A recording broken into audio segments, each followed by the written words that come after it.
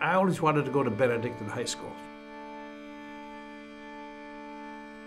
Because they had just won their first championship in '48, and they tied for another championship in '50 for the city, and I just wanted to be on that team. I went out for freshman football. Well, first 2 weeks, I worked hard with that freshman team, and when the list went up for those who made the team, my name wasn't on it. I was cut.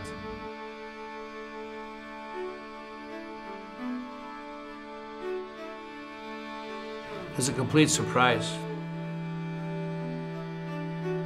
It was a complete surprise that I was not a member of the active team. And so I went home rather dejected.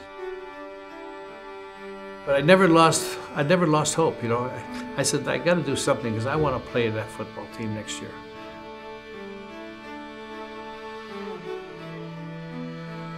I was the youngest person out there because I started school a year early, and when I left St. Wenceslaus, I was only 13 years old. 3 months before that, I turned 13. And so I'm playing with these guys that are, well into their 14th year. So that was one of the things I had to do, is to become more mature too during that year.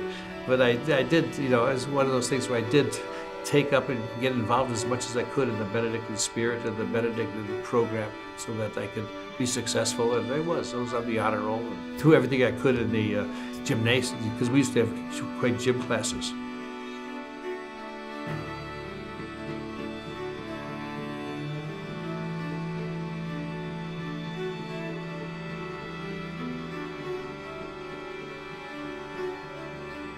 I was rather shy.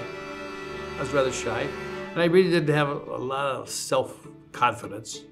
It was one of those things where I always felt inferior. Even when we got to the football and we were going one-on-one with somebody, I always felt that how can I beat this guy?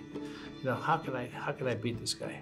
And then people were telling me, don't remember, if you think it hurts you, remember, when you hit him, it hurts him too. I said, oh, that's right, that's right. And so I started hitting a little bit harder. And I think those kind of things helped me out. So I was a different person after my freshman year. I was different.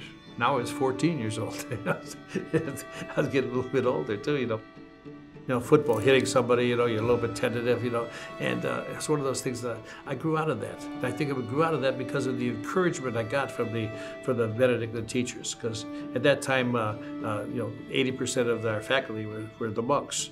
I got to know them and they got to know me, and they always had words of encouragement. My Greek teacher was Father Morris. Father Morris, he says he'd come in on a Monday morning after the game, and he says, Gries, what do you think you're doing out there on that football field? You're supposed to be downfield blocking. You're not a traffic cop.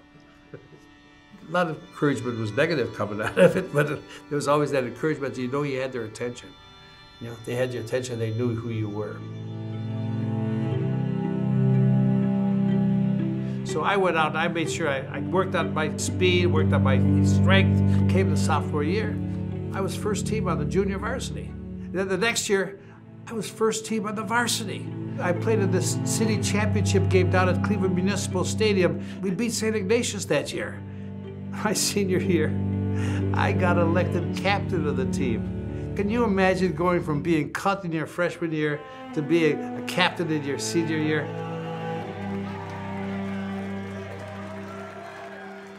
And what was the difference? How did that happen? Benedictine.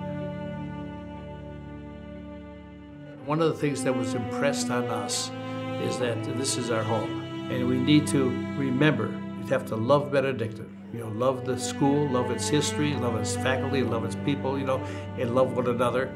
And always remember that wherever you go, whatever you do, it's not just you, it's Benedictine that is acting. It's Benedictine that's doing this. It's the Benedictine spirit that we want to bring to the world and bring to the city and bring to the school itself. Every discipline was always, a Benedictine man would not do that. A Benedictine man wouldn't act that way. A Benedictine man would talk better. A Benedictine man would always greet visitors when they're in the hallway. It's one of those things where, what does a Benedictine man do?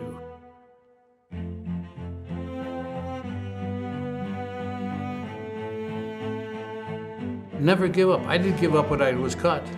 I didn't give up, and look how God changed my life, turned my life around. And I think it's the same thing at Benedictine. If you're not doing well right away, don't give up. Just keep working at it. Just keep working at it. You should always doing the best you can do, because I'm from Benedictine. And that's what we do there.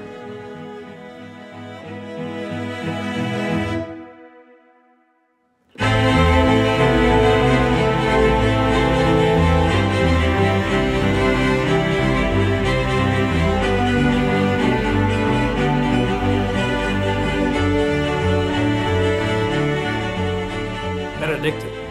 The place was life-changing for me. So much so that I made it my life so that I could make it a life-changing place for others. This place means so much to me because it forced me to become the greatest version of myself. Benedictine didn't give up on me just because I wasn't good enough to make the freshman team. My friends, teachers, and coaches didn't give up on me either. I couldn't give up on myself. I couldn't give up on me.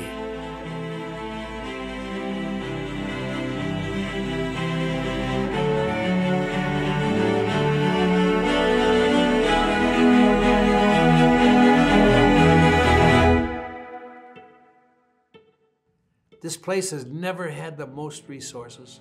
It's not a place that hands you a perfect life on a golden platter.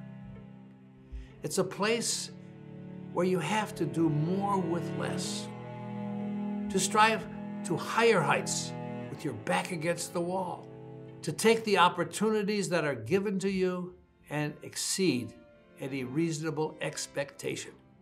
We're not the New York Yankees or the Dallas Cowboys. We're the Benedictine Bengals. And I learned from men like Augie Basu and Joe Rufus. They didn't win because they had all the tools. They won with the tools they had. And that was us. They got the most out of us. They were leaders of men. Jesus Christ took fishermen and made them disciples, leaders of the church, the first bishops. He was a leader of men. How's this for leaders?